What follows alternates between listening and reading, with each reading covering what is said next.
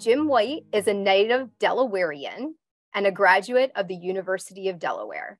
He has worked for the Delaware Nature Society for 39 years, currently serving as Senior Fellow for Land and Biodiversity Management.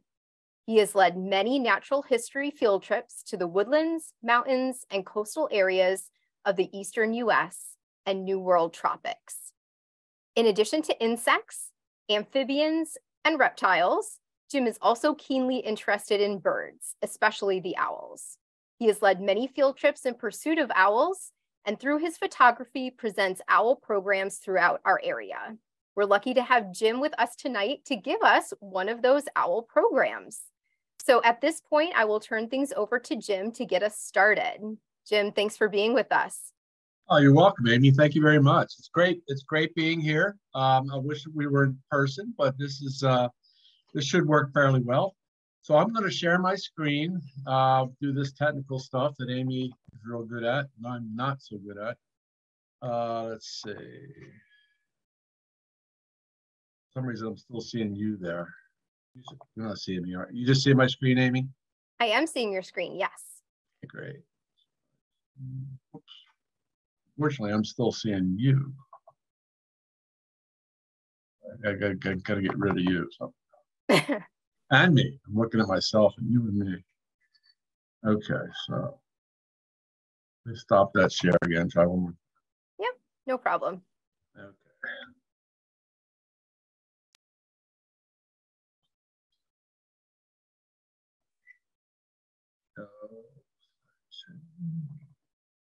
So I'm here tonight talk about a bird, a type of birds that I'm very interested in. I've been kind of interested in them since I started birding about 45 years ago. And by the turnout tonight, I think a lot of people are interested in owls.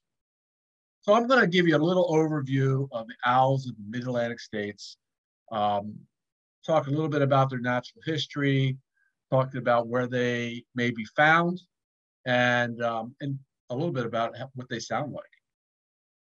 So I think everybody knows an owl. If I were to show a person a photo of an owl in Central Park, I bet 100 people would just be able to say that's an owl. They're very recognizable.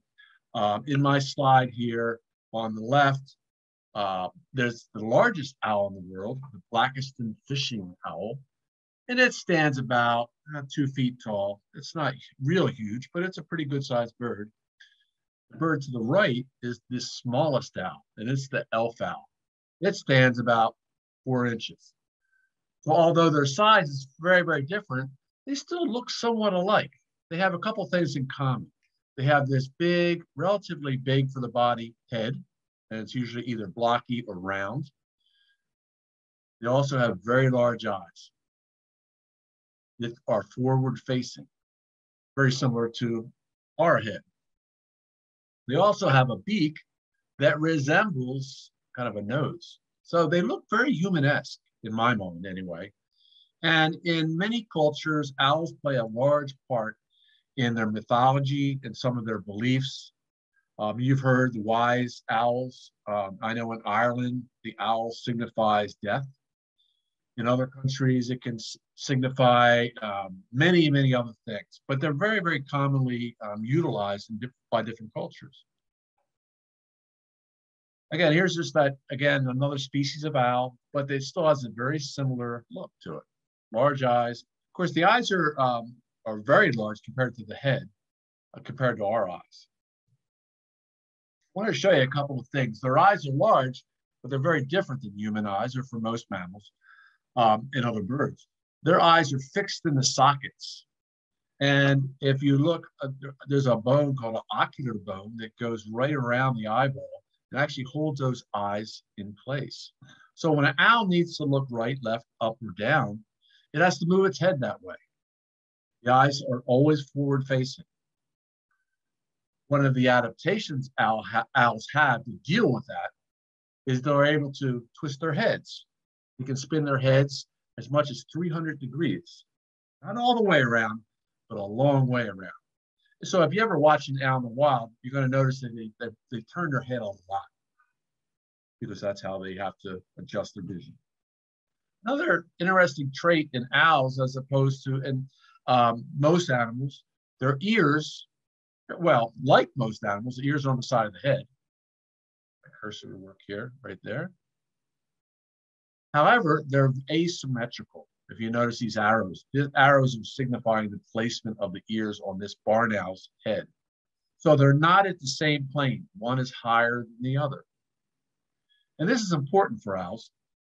Owls have the ability, unlike humans and a lot of mammals, to pinpoint the actual location where sound is coming from. This is important for owls because they hunt primarily through hearing. So they're listening for their prey. And these asymmetrical ears will allow them to tell how far a prey is from them. So they can easily tell if it's right or left. We can do that. If we hear a sound, we know exactly what plane it's coming from. We'll turn our head and look right at it. However, our ears are so symmetrical that we don't hear well enough to know exactly where that animal is. And if you've ever gone out and tried to find a little sound like a cricket or a katydid or a frog, you'll see how difficult it is to actually find them. Where owls are very good at this. In fact, barn owls have been proven to be able to hunt in complete darkness. Now, owls cannot see in complete darkness, but they're able to hunt and find their prey just by hearing. Another adaptation for owls is these little tips on the wing. You have to picture a bird's wing out flying, and the leading edge of that wing, the edge that's hitting the wind first, is what creates the lift, so a bird can fly, or an airplane, or whatever aerodynamic entity. So, but owls have these little feather-like structures, these little fern-like structures on the leading edge of that wing. It's the only bird that has that. And those little fern-like structures break up the vortexes that can form going over a wing. And this allows owls to fly completely silent. And if any of you have ever been outside at night or in the daytime, if you've seen an owl fly, whereas if it's flown near you, I'm sure you did not hear it unless it hit a branch or something. They're really, really quiet. That adaptation of these little frills on the leading edge of that wing allow that to happen. Now, owls, it's important that owls fly very quietly or silent. One, we used to think it was mainly so they could sneak up on their prey. In other words, their prey would not hear them coming. But recent studies have shown that the main reason, the primary reason that the owls fly silent is so that they don't make noise when they're flying and it doesn't disrupt their own hearing. So in other words, there's no background sound. So they can easily pinpoint the sound of a mouse or whatever's running through the vegetation. So a very important adaptation for owls, flying silent. And it's really neat if you ever get one to fly over your head. Another trait that owls have, and I have just a drawing here of a burrowing owl, which is a very small owl, and a very large owl called the snowy owl. And you can see their feet are very similar. We call them talons. And these are used to grab and to hold on to prey, because these are all predators. All the owls are predators. Now, there are hawks and eagles, the diurnal raptors also have this type of foot. Another neat thing I think is pretty cool is how owls digest their food. Owls tend to eat their food whole, especially if they're eating relatively small prey, like meadow voles, white-footed mice, even things like rats. They just swallow it down whole. And in doing that, they swallow a lot of undigestible material. And in this case, you'll see a skull. So bones are not digestible. And then all the fur from that rodent, in this case, a meadow vole. So this collects in their stomach and then is regurgitated in a pellet form. You may have heard of pellets. These are two pellets of barn owls, and they basically are just little packets of fur and bone. And you'll see I dissected a few of them, and was able to find the skulls and the the lower mandibles of the. You can find all the bones in the mice, and you can actually articulate it. It's pretty neat.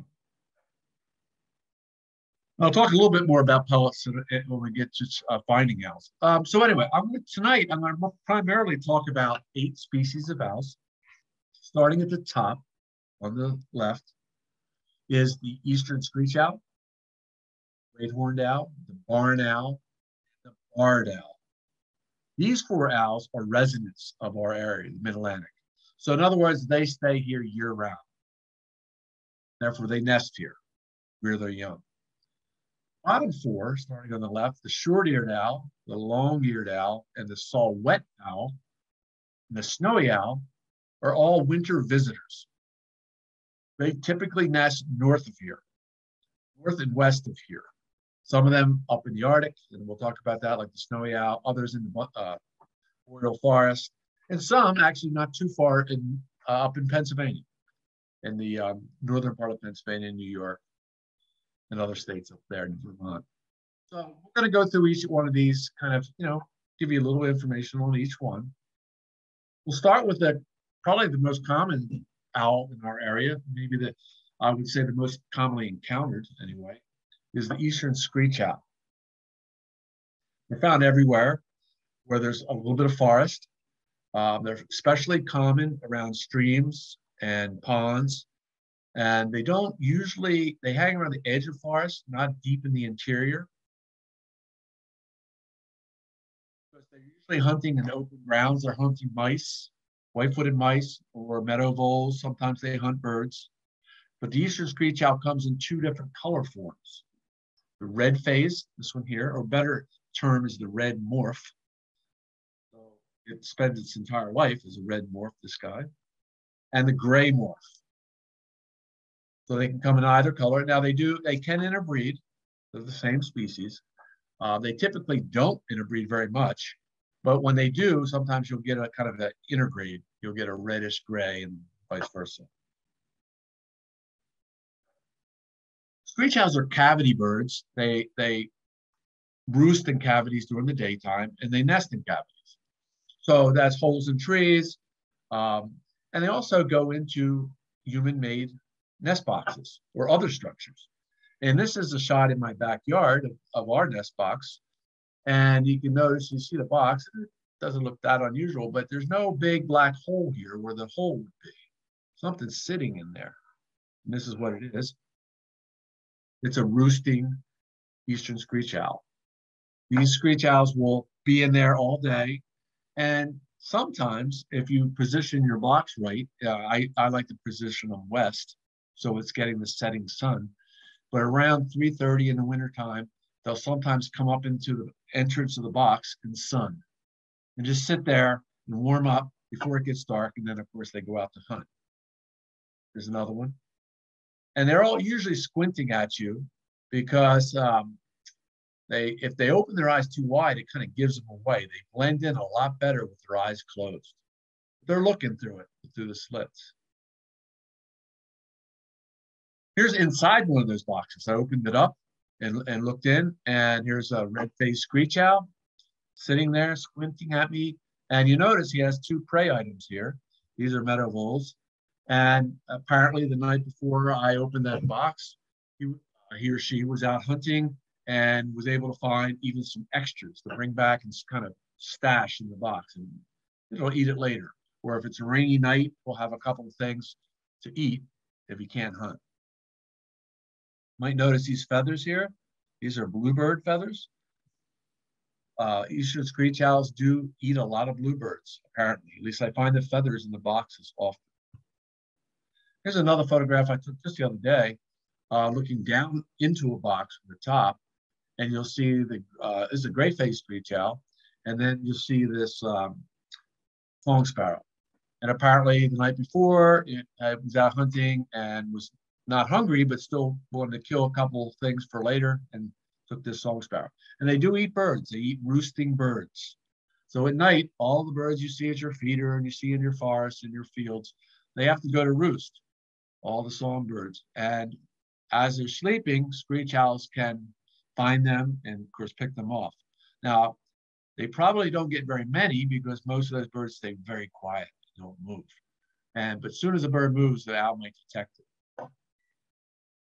One thing you notice in all these shots I've shown you so far, the owls will typically lay it up against the side of the box, sometimes even facing it like this one, with their eyes closed. Now, I opened this box up. This bird is not sleeping. He is wide awake. But again, keeping those eyes closed, it feels it has the best chance of remaining camouflaged, and it won't move. They don't move at all. And my camera is probably about a foot from it, and they'll just stay right in the box. Now, you don't want to bang it too much, but still, they almost never flush out of the boxes. They just say that they figure their best bet is just to remain motionless, and the predator might not notice them. Here's that same box, a different bird, although it is still a gray phase, different time of year because it has nestlings. And if you look in, if I use my cursor, I'll put that on the head of a couple of these birds, the nestlings. There's an eye, and there's a bill. Down here, same thing, eye, bill. But it's kind of hard to tell that they're actually birds. It looks like just a clump of feathers. And that's probably an adaptation for predation. A predator finds them, and if they don't move, and they typically don't, predator might leave them alone. You notice the bird doing the same thing, leaning up against the side. Notice this bird has a little more red or buff in it. Oh, maybe it has some interbreeding with the red face. Also, notice the bluebird feathers again. Very common. That's probably because bluebirds are common in our area. They're also a bird that likes to roost in cavities. So they go into a tree cavity or they go into a nest box or something, and the screech owl might go in and find them. Apparently they do. Screech owls will also go into wood duck boxes. This is a plastic wood duck box. And if you know where these boxes are, they're in Delaware here, or any wildlife area, you're going to see a lot of wood duck boxes. I always take my time and look closely at the entrance just to make sure there's not an owl sticking his head out. And then, of course, in this case, there was. Sometimes you find them in buildings, and like this was one. This is there were actually two, but this is one of them that would roost in a pipe in an old building down here near Hocus, Delaware. And he was there every day at about 3:30. He would come up to the entrance to just the sun. Here's another. I'm going to play their call. Of course, all of our owls call, and you can identify them by their call. So I'm going to play the call of the eastern screech owl. And if you have your sound up, you should hear it.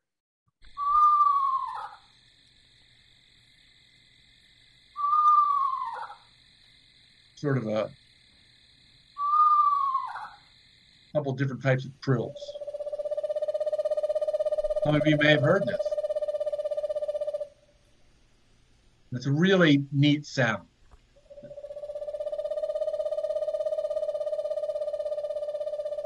But listen for it next time you're out in the forest. Next is a video of one calling. It's not a great video. I'm not a great videographer, but it does show them calling. So.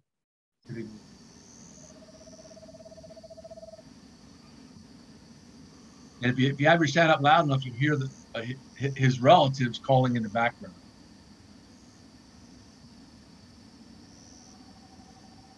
You look. I assume they're his relatives. We'll call one more time at the end of this video.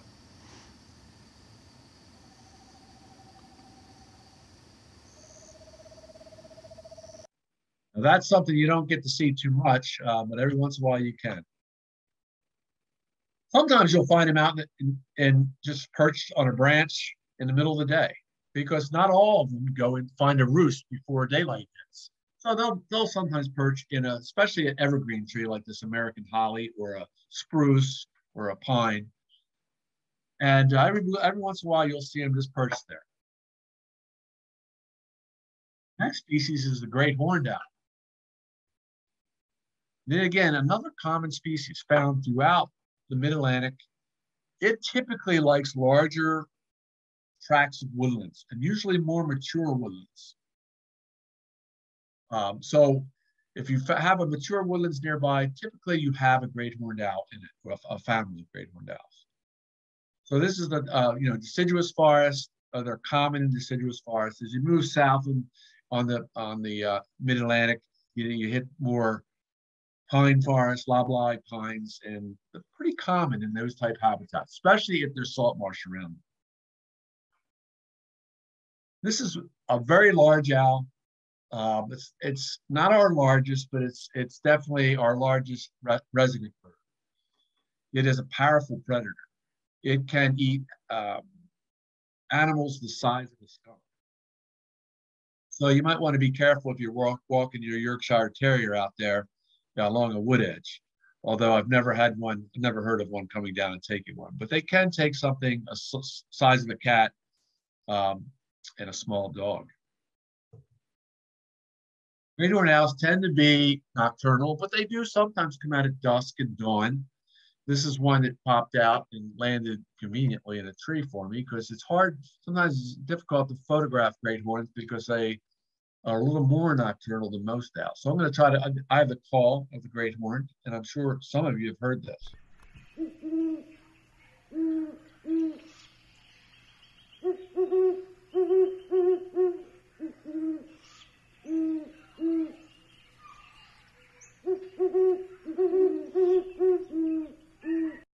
The deeper sound is the male, and the higher sound is the female. Now that might sound typical, but it's interesting because although the male has the lower pitch, he is smaller than the female. Female owls are usually a little bigger than the males. Owls don't nest in cavities; they nest in the open. Usually, they don't make their own nests, so they usually nest in diurnal raptor nests. So red-tailed hawk, red-shouldered hawk, an osprey, even bald eagle nest. They'll nest in. So they don't make their own. They're usually nest high up in a tree, not always, and that's primarily because that's where the hawks nest. Sometimes they will make a nest in a crotch of a tree or a large cavity in a tree. I've seen them, and these are just young birds. You can hardly, this is an old photograph. You can just see the ear cuff here. There's one here, and there's one back there. This is a pair of young, almost fledglings, but still nestlings. They're on osprey nests in a canal here in Delaware called the C&D Canal. And it's a great spot because you can actually observe these owls through their whole growing up in the nest because they're out in the water and they don't fear you as much because I assume they know that water is protecting them. We can't get out to them. So they're out in the middle of the canal. It's a great place to see these birds, see the adults and the juveniles. Sometimes the juveniles will jump out of the nest a little bit early, a little before they can fly as well as they might want to. This is not a bad thing, though. It happens pretty often. And the parents, the male and female, will take care of the bird that jumps out. So if you find one, I know we have a bird rescue organization here in Delaware called Tri-State Bird Rescue. And they do get, every spring they say they get a few great horned owls that people bring in. So if you find one, leave it where it is, unless it's in really a dangerous area, say a parking lot or a road. And people ask me, how do I find owls? And I like to say with difficulty, but I do look for them all the time, casually sometimes, very aggressively others. So when I'm driving around this time of year or hiking around, I'm always looking in the tree branches that are, almost bare now and looking for something that's just a little odd. I tell people, I don't look for owls. I look for things that don't look like they should be there. So here's something right here. Now, that could turn out to be, I don't know, a squirrel nest. It could turn out to be a bag that blew up there. And often it is, but sometimes it turns out to be an owl. Here's another case. Here's one right here. Again, I just kind of noticed this little blob over here. I was actually further away when I saw it, but you can see it. Well, my cursor's not working very well. And here's a close-up of that same bird. So we're always looking for something out of the ordinary. And usually it's vertical. Most branches are horizontal. So anything that looks a little bit vertical, we kind of stop, take our binoculars out, and look at it.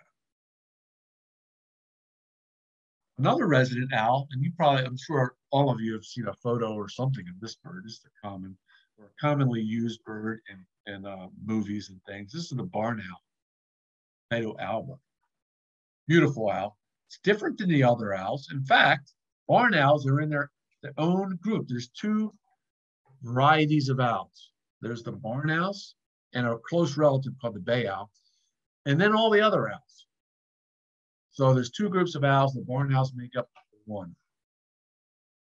The barn owl is an owl of open land. And down here in Delmarva, they tend to prefer to be along the salt marshes. Very open territories, lots of meadow voles out there, things to eat. They're also associated with agriculture.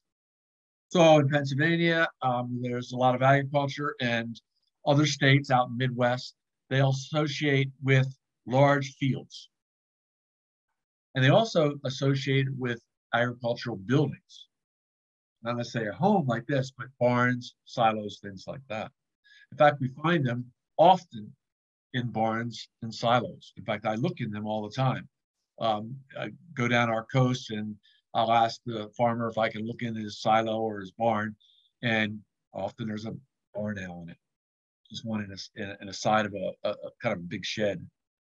Here's one in a silo, and you can picture me looking in the bottom of the silo, looking up at him, and he's just staring down at me. They also nest in old buildings, like lighthouses, churches. However, nowadays, most active buildings, like a church or a school, a steeple or something like that, they take preventative measures to keep animals out of the steeples or out of those buildings. So in other words, they put screen up primarily to keep the bats out, I guess. But so recently, you don't see as many owls in old buildings as you did, unless the building is abandoned, like this lighthouse. But instead of that, people or wildlife biologists and others are putting up nest boxes for them.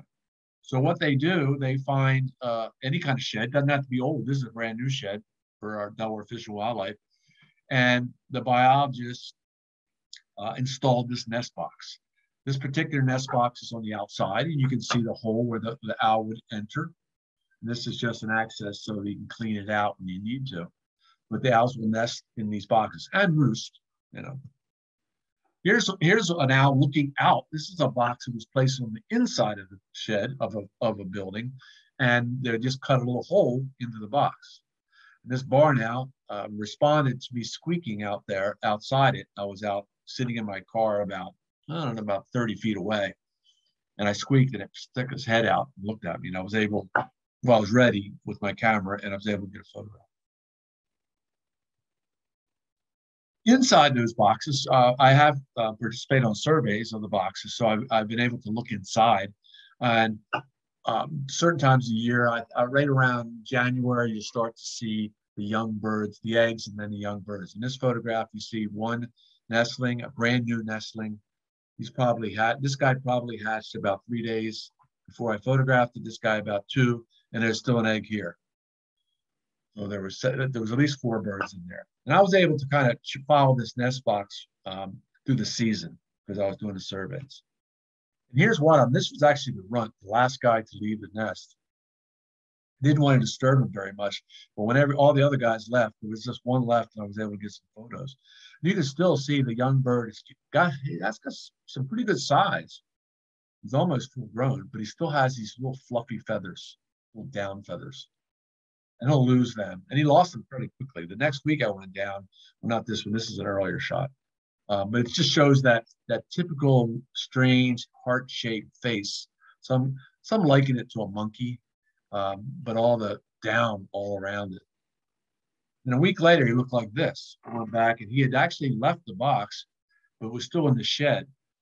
And he still has, or he or she, I'm not sure what sex, Still has a few fluffy feathers, but it's lost most of them. And I'm sure this bird was going to leave the shed that night.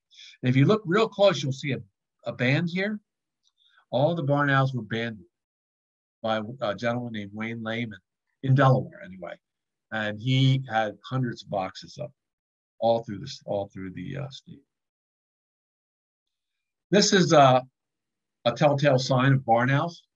When you look outside one of these boxes and you see a bunch of skulls and pellets, you know that there's barn owls in there. This is one I photographed that just had an amazing amount of skulls. So these birds were eating a lot of meadow voles, a lot. And of course, it must have reared a few young. Made for a neat photo. Here's two birds in a shed. They also hang around the buildings because if you know farms, they usually have grain stored or they're growing grain, and rodents are attracted to that grain.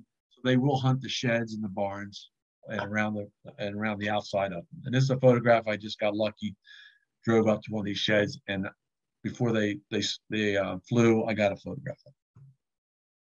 Now here's one in flight. It's a neat photo. It's a bit artificial though. You're almost never going to see a barn owl fly in the daytime. Never. They're nocturnal birds almost entirely. This bird was flushed out of this barn.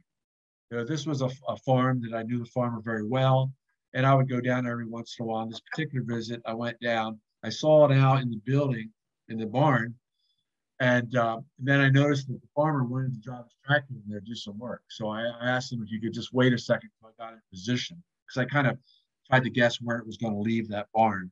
And sure enough, it came right out the hole, right where I was. So I got a photograph. And there he is flying by. Again, you're not going to see this typically unless it's accidentally flushed. Now, this bird, usually when they flush, they just fly around and go right back in. And that's what this bird did. He went into actually the neighboring silo. I'm going to play the call of the barn owl.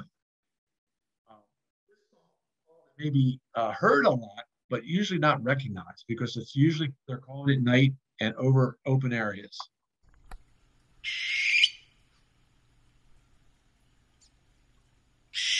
Not very musical. If you go down to salt marshes at night, especially late at night, often hear this. Okay, the last owl that is a resident in the Mid-Atlantic is the barn owl. And it's a well-known owl. It's a large owl, although he's mostly feathers. He's a very light bird compared to his apparent look. But they're found along floodplains, lowland areas, throughout the Piedmont and along the coast. As you go down to Mid-Atlantic to more swampy areas, they're very common in swamps, wooded swamps, even cypress swamps are extremely. If you've ever gone south to the Carolinas or even south in Delaware, Trout Pond State Park, you'll hear these guys calling all night if you're camping. And they do call. They call in the daytime and at night. And they have a very well-known call. It has a mnemonic. Mnemonic is when you put English or, well, I guess you could put any kind of words to it. Words, sound. So the words that have been put to this bird's call is, who cooks for you? Who cooks for you all? I'm going to play the call.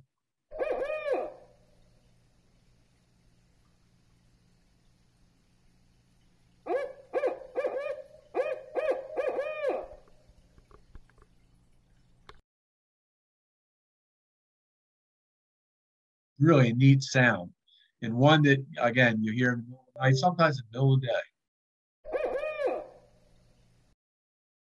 These, like I said, they're large birds in appearance, but they actually hunt small prey. They typically hunt frogs, small snakes, small rodents. They rarely take large prey. Every once in a while, they'll take a squirrel. I've seen them take squirrels. And they're a cavity nester. They tend to like large openings to their cavity, like this. Particular one here is a parent and a young bird. Here's two nestlings. They're pretty big, so they're going to fledge fairly soon in a large cavity. You can install nest boxes for them, but I haven't I haven't done that yet. I'd like to do that, see if it works. Here's a juvenile, and you can tell it's a juvenile because he still has that rough kind of head, that fluffy head. Juveniles can be real inquisitive. And sometimes this bird actually, I was actually working out in the yard and it just flew up and started looking at me. It just sat there for the longest while. So I went in and got my camera, came back out and took a picture. Finally, the parent came in, squawked at it, and then they both flew away. So let's start talking about the winter birds. Short-eared owl is one of them. This is a bird that comes down from the north and the northwest of here. Again, another open area bird. It likes our salt marshes. Parts of its range in the Midwest, it likes the open prairie and agricultural lands. This is a bird that actually is kind of interesting and it's really neat for photographers because this bird will fly when there's light. So it flies in the morning and the afternoon. And if you get the right nights, the right days where it's very, very bright, and about 3:30, 4 o'clock, you still get that low sun. Sometimes you'll see these birds hunting over the salt marshes around Delaware. Now you can see these. I know people see them at the Philadelphia airport hunting, anywhere there's open land. Quite handsome birds. You can identify them by this, the light undercolor of the wings and this very dark crescent. I don't know if you can see that. My cursor's not behaving. There you go. That crescent there. Also, when they're flying out there, they tend to look, if they're farther out, you can see the head in this photograph, but usually if you're looking with naked eye or even if they're far out with binoculars, I look for a bird that has no head. Because there's another bird that flies at the same time as this, and that's the northern harrier or the marsh hawk. So you got to differentiate from the two. And a bird that has no head almost looks like a cigar. I'm going to play a short video. It shows one hunting over the marsh.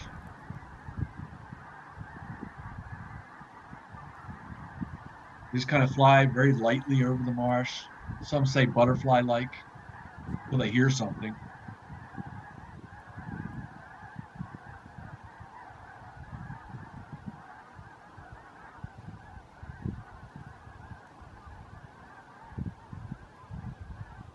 Boom, he must have heard something, jumped down. This particular bird didn't get anything on that approach. They do have a call. It's not very musical, and you can hear it on the salt marshes, and again in the morning and afternoon, sometimes at night. This shot does show a little bit of the so-called short ear. Now, of course, the ears aren't really ears; they're just tufts of feathers. Kind of a bark.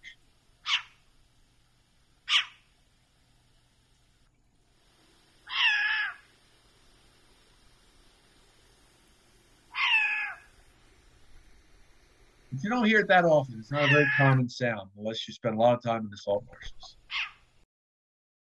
There's one perch. They will perch for you once in a while. And some of them, it's funny, some of the birds, individuals are very tolerant and you can get fairly close if you have a big lens. Other birds spook very quickly. So you want to respect the owls. You don't want to get too close to them. You don't want to unnecessarily make them fly excessively. You spook one once, it's not that big a deal, but if 10, 15 people do spook them, it can they can use up a lot of energy trying to get away. In today's world, with so many photographers out there with digital cameras, there has been some issues of overzealous photographers getting a little too close and somewhat harassing the birds. The long-eared owl, and it does have long ear tufts. See them up here? Nice and long, even longer than the great horned owl. This is a bird that comes down from the north. There are records in Pennsylvania of it nesting in north central Pennsylvania, but it's scarce up there. There's a shot of one that usually, when you find them, they're almost always in heavy cover. So it's kind of hard to find them. You got to be looking. And I remember very well the day I saw this thing, and all I saw was something odd up in the tree. Again, I wasn't really looking for an owl. And of course, this is a magnified shot. So I was just seeing a little thing that looked different than those pine needles. And lucky for me, it was a long-eared owl. They can move those ears. They do flap them back when they fly. because if they had them straight out, there'd be a lot of wind resistance. This bird was in hand when I photographed it. It actually had been injured. It survived. It was taken to rehab, but at the time it was kind of scared, so I put his ears back. But here's typically how you see them, with a lot of branches, and of course it kind of frustrates photographers because it's hard to get a focus. But I don't worry about the sticks. I just kind of focus right through, and hopefully get the eyes, because they have magnificent eyes. And this is how hard they are to see. This is one that was along a road that I had heard it was somewhere up there, so we were driving along, and all of a sudden my wife actually said, "Look, I think there might be there." And all she was looking for was just something a little odd. It's right here. Again, most of the branches are horizontal or drooping down in this case, or drooping up slightly. But something that has verticality, you always want to check it out. And that's what this turned out to be, this guy. So I was able to get this shot. He was really undercover, but I did get a little bit of an eye and look, you're tough. Long-eared owls are, I think, probably my favorite owl. Here's one that was out in the open, which is rare, but it shows you the whole body plan, the nice big facial disc that most owls have.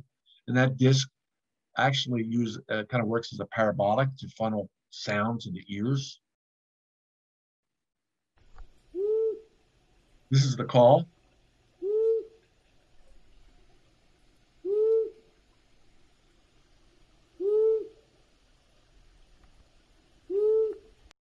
And it's pretty neat. I've never, long-eared owls feed on white-footed mice and other small mice, white-footed, sometimes jumping mice, meadow jumping mice. I had never heard a long-eared owl call because they don't breed here. And they typically don't call in winter when they're wintering. But just 3 weeks ago, I finally had one in my yard calling. And I didn't see him, but I could hear him and I taped him. This is a typical long-eared owl roost site. This is one at one of our preserves at the Delaware Nature Society called the Coverdale Farm Preserve. And we let this cedar knoll grow up years ago. And we get long-eared owls in there just about every year. So they like that dense cover. Here's one from that knoll. And you can notice his ears are back. That's because I had crawled through the vegetation. When I stood up, he was right there. I didn't notice him. And I spooked him. So he was getting ready to fly. So he put his ears back. He stayed there long enough for me to photograph them. This is one we found last year. It only had one ear. It was really strange. We still don't know what the deal was. The saw-whet owl. This is our smallest owl. This is, or the northern saw-whet owl, more proper. This is a bird that comes down from the boreal forest, although they do nest in the highlands of Virginia, in the mountains of Virginia and West Virginia. So they do, and there are nesting areas in Pennsylvania, higher altitudes. They're a gorgeous little bird, smaller than our screech owl, so they stand about 5 inches tall. And typically we find them when they're wintering underneath cover. So they like to go underneath kind of a top, something that covers their body. So this is just a tangle of vegetation. This looks like honeysuckle and multiflora rose and everything. And you notice the snow on it. That's probably why they like it, because where they're from, it snows a lot. And if you're underneath this sort of thing, it'll protect you from the snowfall and rain. Here's one again, underneath cover. This is not as thick. The red eyes, though, in this guy is a function of flash. It's not, they don't have red eyes. They have yellow eyes. And we often find saw-whets and other owls by looking for owl sign. Here's a pellet here. Here's some, what we call this whitewash, which is uric acid that the owls defecate. So they regurgitate the pellet and defecate that. So if we see this underneath a tree, we'll often look up and hopefully we'll find an owl. Here's a group looking at a very typical saw-whet owl tree. They're usually relatively short trees. Old Christmas tree farms work great for this. That's what this was at one time. So this is a group that we're looking in there. We found them, and then this person here is pointing them out. Even when you find them, they're hard to see because they're usually in dense vegetation. But they're very tame. They allow you to get very close. So if as long as you don't get too close or you don't touch them, they usually just sit there and look at you. That's a beautiful guy here. So the call, they have a really interesting call. They do call once in a while in the winter, but on their nesting ground, they call all summer.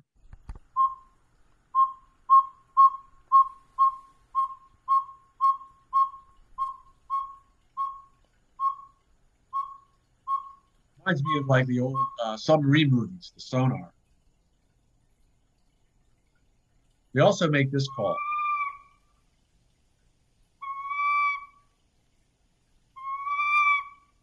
So when you're out in the woods at night during the winter, listen to that. You might hear it.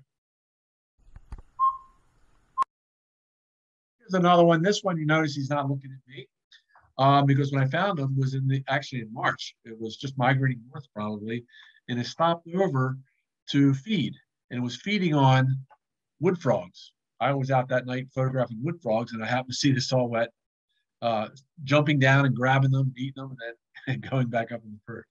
Neat. Typically, they probably eat mostly rodents. The last of the 8 that I'm going to show you is a well-known bird called the snowy owl. Snowy owls are a bird from the Arctic. They nest far beyond all the other owls in a treeless habitat. They rarely come down here in any numbers because most of the time, they just winter up there. They winter along lakes like or large like the Hudson Bay, where there are waterfowl, in particular eider ducks. And eiders will stay up there and keep an area of these large bodies of water open. And the snowy owls will set up little territories all along those ponds, all those lakes, and at night pick off the ducks. Now, some years they erupt, and lots of them come south, and they do that on years when their food prey, which is the lemming, you may have heard of those guys. Lemming has a population explosion in the summertime. When that happens, there are millions of these lemmings on the tundra. And the snowy owl can feed its young so well that it can have as many as 12 young. And when that happens, you have a surplus of snowy owls, to say the least. So many that they don't have enough places to hunt up there in the Arctic. So the young birds, usually birds of the year, move south. And when they move south, they have to go beyond the boreal forest, which is most of Canada, and they have to come down below the boreal forest to the prairie, or in our case, to our salt marshes or agricultural fields. And they do. Every 7 years, we'll get a few owls. Here's one that's perched up on in a marsh. They really do like salt marshes. They feed on meadow voles and ducks. We look for snowy owls all the time in the winter, us birders. We're always looking in open fields for anything white that looks like an owl, like this thing. Typically, it turns out to be a white paper bag or a balloon or something. But every once in a while, it's a snowy owl. You'll find them along salt marshes, on the edges of estuaries. This is a young male. Look how dark he is. The older he gets, the whiter he'll get. He'll never get pure white like the female does, but he'll get much whiter than this. Here's one. This looks like a young female. She's out in a salt marsh. They will perch on human structures. This is a transformer, like again, a male probably.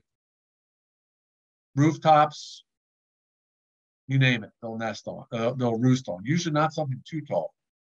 Rarely found in trees though, because where they're from, there are no trees. This is a bird during our year about 5-6 years ago that came down near our Delaware River. And this bird liked to just spend the day on this light standard in a parking lot.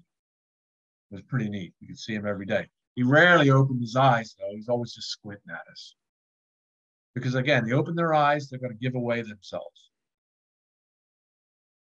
Here's a young male, and I'm going to play the call, the story. I've never heard this call because apparently they don't call in the winter.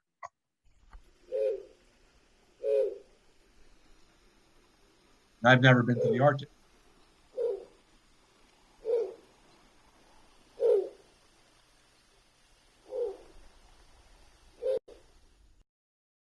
course, I think the neatest place to find an owl is in dunes, and they do. This is where they show up probably most of the time in Delaware, anyway, and up the coast. They really like the open dunes because they can. There's a lot of ducks around, usually in the ocean. Eider ducks are out there, scoters and things, and also it makes for a really good picture. I got this bird. I shot this bird very, very early in the morning when the sun just popped up, so he had just got done hunting. In fact, he might have been still going to do a little hunting. Sometimes they will hunt in the daytime because they're used to the daylight. When they're nesting, it's daylight all the time. But he opened his eyes and or had his eyes open it. So I got a hefty. Now I'm going to show you a few other birds. I'm not going to talk too much about them. They've never been found in our area, but they have been found in the Mid-Atlantic. This bird is the boreal owl. It was found in Central Park about, oh gosh, I'm going to say 15 years ago, 12 years ago. So a lot of birds, it stayed there a while. So we made a pilgrimage up to Manhattan from Staten Island. This is my family. It's my sons. Now they're a lot older, 28, 26 now. My wife and a birder named Jeff Gordon, you may have heard of. He's a very well-known birder. He used to be the president of the ABA, American Birding Association. So we went up there, set up our scopes in Central Park, and it quickly attracted a crowd, as you might expect. And we had a lot of fun showing them the bird and just talking to them. Here he is again. And they have a really neat call. I've never heard this because I think you have to go up to the boreal forest to hear it. Oops.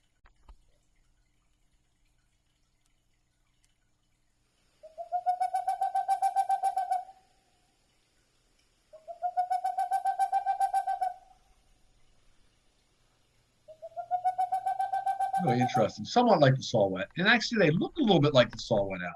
They're the same genus. So I'm going to show you pictures of both. This is a boreal owl on your left, and you notice it has a light beige colored bill, sometimes yellowish. The saw-whet has a black bill. So the moral of the story is, if you ever see something that looks like a saw-whet and has a yellow bill, give me a call, because that would be a really great find. We call them mega birds. So we haven't found one yet in Delaware yet. I don't know about Pennsylvania. A couple others. This is the bird that showed up one time in Delaware, in the Mid-Atlantic. This is a burrowing owl. This is a bird that has populations in Florida and then in the Midwest all the way out to California. We believe that the bird we saw at Bombay Hook was a bird from the Midwest because they're migratory. The Florida birds are not. These birds nest in the ground. Some of you may have seen them in Florida or in the Midwest.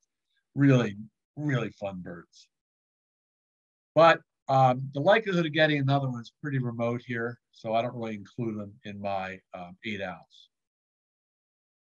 Another bird that we love to get here is the northern hawk owl. This is a photograph I took when I was a very young man and didn't have the resources to buy a very good camera, so I had a pretty tinsy lens here. It's called a hawk owl. The only photograph I took 2 photos from the web just to show you what they really look like. Here's one here. Someday I'm going to get a photograph just like this. They're a great bird. They're from the boreal forest, but they rarely come south. They have been in New York. I think they've been in Pennsylvania, but never in Delaware or south of here. Another one is the great gray owl. This is the largest looking owl of all of our owls, but it's mostly feathers. It's a lot of fluff. They come down. They have been in New York, and they have been in Vermont, I believe. Probably a stretch to think they might come down this far south. But if you go to northern Pennsylvania, you never know. In an eruption year, you could get them. Here's what they really, again, this is another photograph that I borrowed. Gorgeous birds. I've seen them, and they're much more common in Minnesota and Nebraska, places like that. So that's the end of my show. I would entertain some questions if you have any. Let me stop my share. Amy, you out there still? Oh, there, she's breaking. All right. Jim, that was awesome. There's so many really cool owls that we're able to see in our region. So thank you for teaching us all about them and letting us hear their calls as well. So everyone, we're taking questions now. And again, there's the Q&A feature of Zoom that you can put your questions in that section, and I will read them out to Jim. So our first question is, actually came in when you were showing the owl boxes with the screech owls. Anne is asking that we've had an owl box for about 10 years and can't seem to get a resident. Box faces west in an open field and we hear owls nearby. Any tips to encourage them to come? Well, one question would be, do you have a predator guard? In other words, a guard on that post or however you have it that will prevent raccoons from climbing up. The other is, are you sure you don't have an owl? Because I showed you pictures of them in the opening, but they could be in there and not sit in that opening. And maybe you do this already, but I would go out every once in a while and open the box to look. Because if you have them in your area, I would doubt that they go in there from time to time. They might not nest. It's not that common that they nest in the box. But if I had to bet, I'll bet there's a bird that comes in your box every once in a while. It sounds like you have it perfectly placed, so I can't give you any other tips there. So I think you just wait and check your box to see. Some owls just they don't have that. They don't want to go up in that box entrance. So I believe this is the same person who says no, they don't have a predator guard. So I guess that's something to look into. Yeah, predator guards are good, and I put them on my boxes here. Someone was asking more about the boxes, asking what material do you line the box with, or is that material gathered from the birds? No, they don't gather any material. You really don't need material in there. If some of my photos, you would probably see shavings, wood shavings, but they're in there for wood ducks because they were wood duck boxes. I typically do not put anything in my screech owl boxes. I just leave them straight up like the way they are. Okay, great. And there's another question about when you're opening the door to the boxes. I know you talked a little bit about how they face and try to pretend that they're not in there. But do you think that the owls are afraid when you open and go into the boxes? Oh, sure, they're afraid. I mean, and afraid is a human term, but yeah, they're on high alert. And the way I open the box is very carefully, very slowly, because the bird could be leaning up against the box that you're opening, part you're opening. So it's not usually the case. They're usually on the back, but I do it very, very quietly. I open it very slowly, and I try not to keep it open too long, as short as possible. And I just take a couple pictures and then shut it and walk away. And again, I rarely have them flush. I rarely do. Great. How high do you think the boxes should be? Yeah, that's a good question. I like to say about 8 feet high is optimal. I've seen them in lower boxes, but I put them about 8 feet, but not too high because you want to be able to put a relatively small ladder to be up and get it and check the boxes. So you don't want them too old. Okay. So thinking about your yard and backyard and attracting owls, someone says that if you're a dog owner, are owls less likely to come to your yard? No, I don't think so. I mean, I've always had a dog in mine. They come to mine. I guess if you let your dog run underneath the box a lot, you had a fenced-in yard and the box was within the fence, that may discourage them. But I don't have that here. My dog runs around the box, but only when I'm out there. So. Right. I like all these box questions. Everyone's kind of feeding off of each other. Now someone's asking, where would you get an owl box? Yeah. You can buy them online. I mean, most of the bird feed stores sell them. You can make them. You can find the plans very easily online. But you can buy them also. They're all pre-made.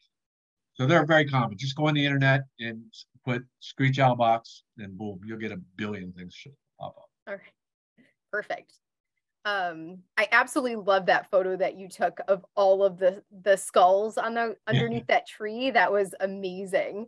And this person's asking that they heard that owls and hawks eat the head of prey first. Is this true, and why would that be? Well, again, most owls, depending on if the food is small enough, will eat it head first, but entirely. Won't pull the head off. Um, so they'll just swallow the whole thing. Now, hawks, red-tailed hawks, red shoulders, they often just tear the head off. I don't know why, and eat that first. I don't know why that is. Um, but owls typically swallow it head first. I mean, head first, but the whole thing. Right. This is just a comment back to the bird. Those of you out there who are interested in owl boxes, someone commented that Willistown Conservation Trust has a bird box program for township residents. So if you're local to us and listening and might be in that township, that's a little, hopefully a little helpful tip for you. Yeah, that's another point. Yeah, you can contact your local conservation organization, especially if they're bird oriented, and they'll be able to help you and sometimes even supply boxes. Mm-hmm. Great. I was wondering, I was interested in your comment about the barn owls kind of being in their own group and then the rest of the owls being in another group. Do you know the reasoning? Yeah, well, why they're separated out? It's anatomy. Okay. They just have a very different anatomy, head anatomy, skull anatomy than all the other owls. And DNA has confirmed that too. So it's interesting because some authors believe that there's only one species of barn owl throughout the world, and all of them are just subspecies types. And then other authors believe they're all different species. And then the bay owl, which is a little bit different, it's a tropical owl, and there's only a couple of species of those. They have that same heart-shaped face, but they're very dark in color. But they're related. Right. Okay, wonderful. Those questions came in fast and furious. Are there anyone else out there with questions for Jim tonight?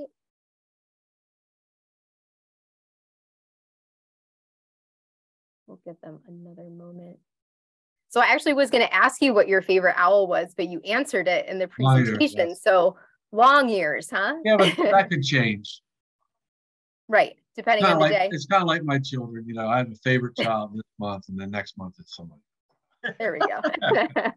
No, but the long ear has been that way for a while. Of course, if I'm standing in front of a snowy owl, I'm not complaining. Right, so, right. Wonderful. They're all exciting. They're all very exciting. That's the neat thing about owls is when you see one, you get excited, and it's hard to help it. You know, I don't know why. I'm not sure why, but you really identify with it. So just to understand a little bit more about kind of their yearly cycle. So we heard a lot of owls calling at Jenkins, you know, in the fall, even like later fall, we did an owl prowl one night to go out listening. And is that because, are they calling to mate? Is that what they're doing in the fall?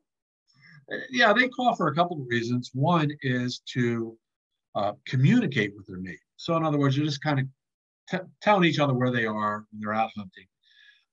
But if a young bird doesn't have a mate, that bird will set up a territory, the male will set up a territory, and he'll call in hopes to attract a mate. But they also set up, you know, they're also defending territories when they call. And if you hear them really calling, you know, getting into it, it's usually that it's two adults defending their territory. They don't really fight. They just kind of have this shouting match, so to speak. But you hear them a lot in the fall, and then you hear them again in January, February. So the great horned owl are the first ones to nest, and they'll start nesting in late December, and then the others follow suit all the way around. You know, so the ones that have to migrate north a little later. Thanks for clarifying that for me.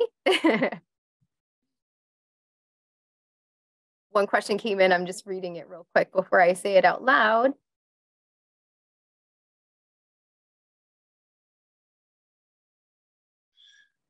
It looks like they found a pile of pellets in a quantity of hundreds. Could this be from saw-whet owls?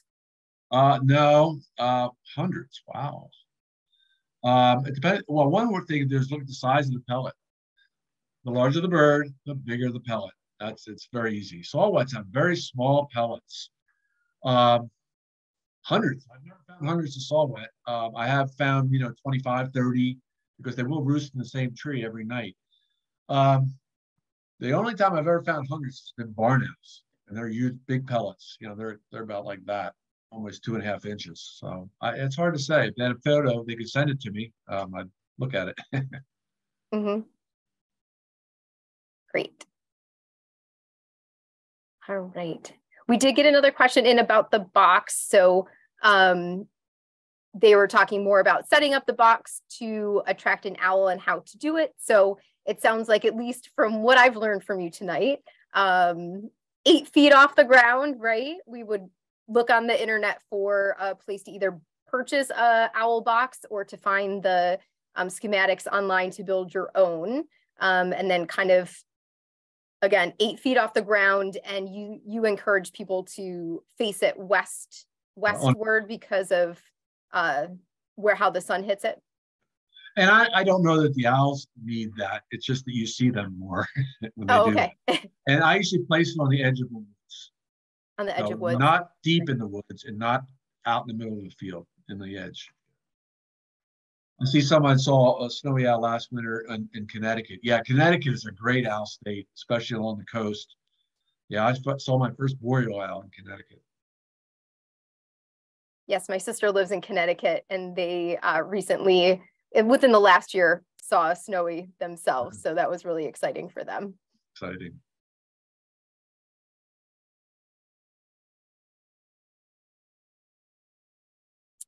This person was commenting more on the question with the owl pellet, that there were about 7 to 8 owls at that time flushed out, and they seemed like they were on the smaller side, just a bit larger than a screech owl. So that's maybe where they were thinking it might have been a saw. I would call them long-eared owls, because long-eared owls are probably the only one that nest in groups, in family groups in the winter.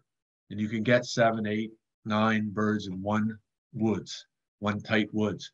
So I would guess the birds you're saw were long-eared owls. That'd be my guess. Okay. It's fun. It's like, being more of a plant person, getting the plant ID questions on the fly. You're trying to identify owls on the fly from owl pellets. I love it. Yeah. It's fun, yeah. I mean, as a naturalist, you love to identify things. I mean, yes. Whatever your specialty is. Yeah. Right. Wonderful. Well, everyone is saying thank you so much, and they really enjoy this presentation, and I would echo their sentiments, Jim. This was wonderful tonight. Thank you for being with us and sharing all of your incredible information. And for all of you who are still with us, thank you so much for joining. A couple people have asked about the presentation, and yes, it has been recorded and will be shared. I was just getting my second laptop back up so I can remember. Our next lecture, our next third Thursday lecture next month on December 15th, we're going to be, the topic is celebrating the seasons of a Pennsylvania garden. So we're going to shift from owls and we're going to go back into the garden, and that's with Donald Pell. So again, that's next month, December 15th at 7 p.m. And hopefully you guys can join us for that one as well. And Jim, again, thank you so much for being with us. Very welcome. So, yeah, and hopefully we'll see everyone again soon. Take care. All right, good night, everybody. Bye.